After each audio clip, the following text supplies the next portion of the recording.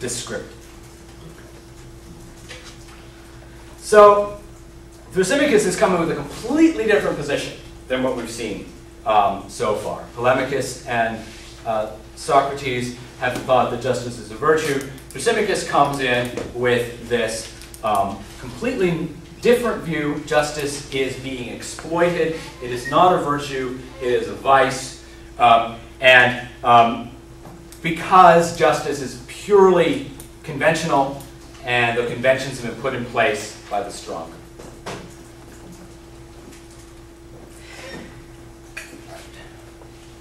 So Socrates now raises a criticism of Thrasymachus, which is really interesting and really important, and kind of a standard criticism of this kind of argument when you run into it. He could have said, well, you didn't define advantage either, right? Notice that Thrasymachus didn't actually define advantage, right? He didn't do exactly what it is that he just criticized Socrates of doing. That would have been both a good objection and also a good zinger, because of course he would bring the same objection against him that was just leveled against himself. But that's not what he does. I think that would take the description, the conversation off track. What Socrates points out is that, well, Thrasymachus, you're using justice as this purely descriptive term. What it is that societies happen to actually believe to be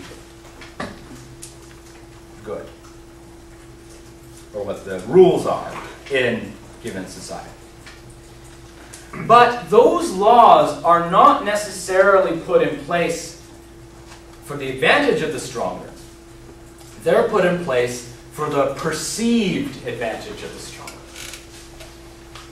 So the strong don't put into place rules that are always going to be for their advantage.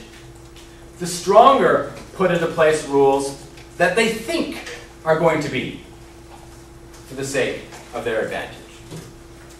But rulers make mistakes. Rulers make mistakes. And because rulers make mistakes, you can't say that justice is the advantage of the strong. So Thrasymachus has kind of got himself a little bit caught. He's got this purely descriptive meaning of justice, that is what society actually happen to believe. And he's also got this claim that it's for the advantage of the stronger.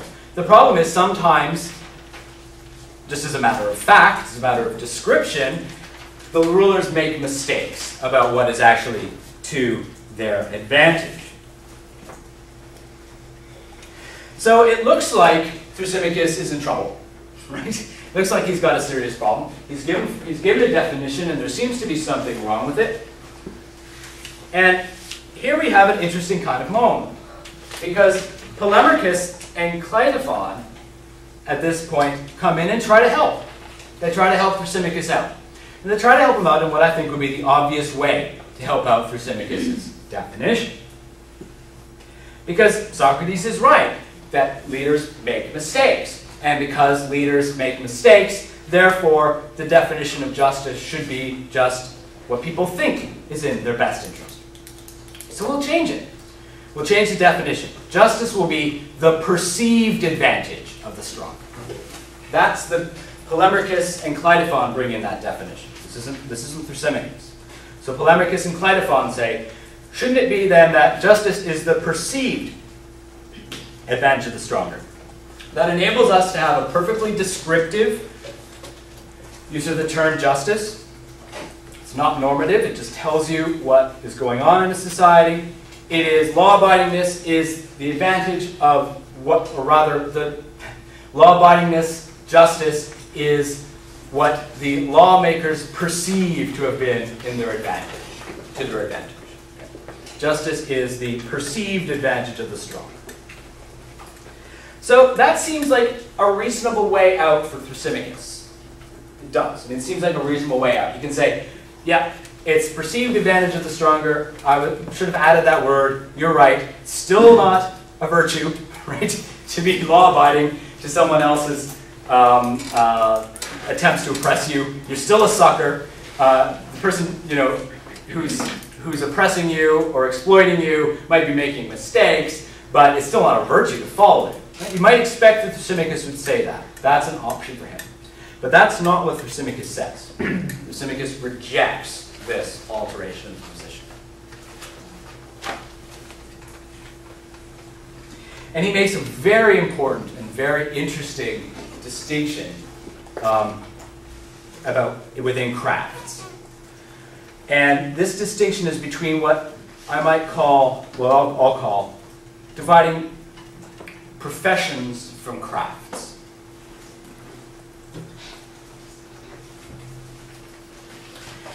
So, on the one hand, let's say that we have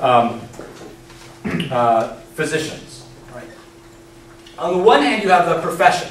That is, people that we identify or normally consider physicians, MDs. People with MD after the name. They're doctors. That's one definition of doctor, the profession. That's not the definition that Thrasymachus wants to use. There's a stricter definition. And the stricter definition is people who have the medical craft. So insofar as you know how to heal, you are a doctor. Insofar as you do not know how to heal, you are not a doctor. Whether how many letters you have after your name, or whether you've gone to school or whatever, doesn't matter. The definition of doctor in this stricter sense is not the profession, but the craftsperson. The person who has the knowledge that gives them the power to produce the product. So he wants to divide up these two. There's the loose sense, the profession, the doctor profession, and then there's the strict sense, the craftsperson, the person who has the knowledge.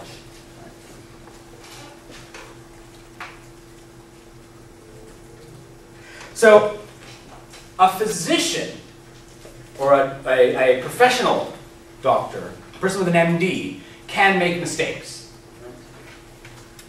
They are recognized as having the medical craft, but they can make errors. Because it's more of a social institution, the profession of doctors. But, strictly speaking, a doctor, a craftsperson, can never make a mistake. Why can a doctor, strictly speaking, never make a mistake? Well, the craft is knowing how to restore health, produce health. When you make a mistake because you lacked the knowledge of how to cure. That's what a mistake is. Otherwise, it wouldn't be a mistake. Right? So, the craft of medicine is knowing how to cure.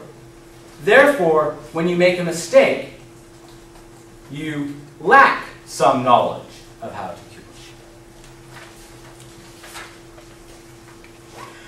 So the point of this definition is you have the medical craft exactly insofar as you are able to cure.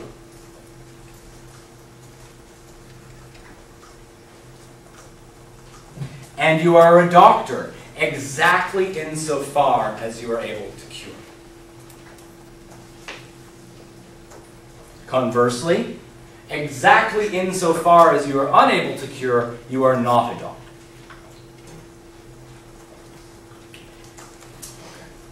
So therefore, a doctor, in the professional sense, only makes a mistake insofar as they are not a doctor, in the strict sense. Because you only make mistakes insofar as you lack the knowledge, and you only lack the knowledge insofar, and insofar as you lack the knowledge,